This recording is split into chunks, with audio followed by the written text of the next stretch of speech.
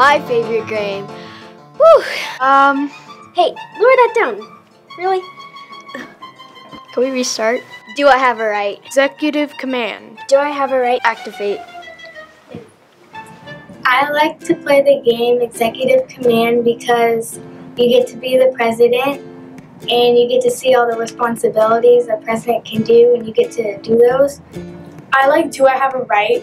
And in this game you could hire lawyers to fight for your individual rights. iCivics for me has been an amazing tool. I can get my students interacting with the various branches of government, learning about the processes, playing with the processes to get kids involved with their government in a way that prepares them for doing this for real in the future someday. My favorite game is Cast Your Vote. Hey, it looks like I caught a citizen!